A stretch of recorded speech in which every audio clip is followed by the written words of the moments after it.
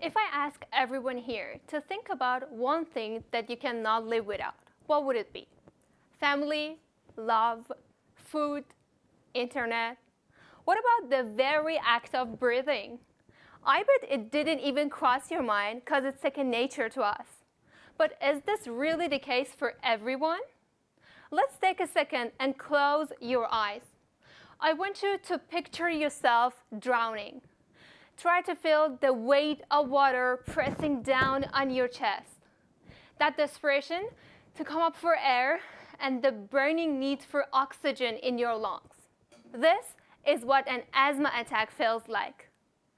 Every breath becomes a battle against the invisible foe, with every wheeze a cry for relief. The shocking part? Despite for thousands of years, people have been suffering from asthma, but there is no cure for it. With the lack of advanced imaging technologies to observe the changes in asthma, it's been very difficult to find a treatment for the disease. It wasn't until the last century that scientists made a significant breakthrough. They discovered that the exaggerated immune response is what leads the airways in our lungs to become thick and narrow. With narrowing, it's harder for the air to pass through the lungs and causes difficulties in breathing. So that's great. We know what's happening. But how are we supposed to deal with this exaggerated immune response? That's where I come into play. To mimic the structure of human lungs and observe the changes in asthma, I use biomaterials such as cells and proteins to replicate the onset of asthma outside of the human body.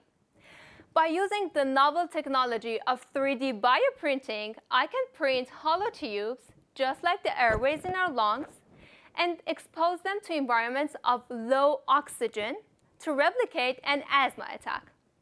To understand what's happening to our 3D bioprinted lungs, the first thing is to visualize the changes.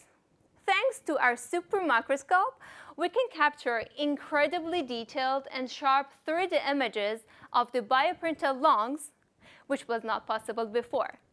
By comparing and tracking the bioprinted lungs from an asthmatic and healthy environment, we can finally gain an understanding of what is causing this exaggerated immune response in the lungs. Our 3D models can be used to develop methods to prevent the changes from happening in asthmatic lungs and pave the path toward discovering a cure for asthma. Thank you.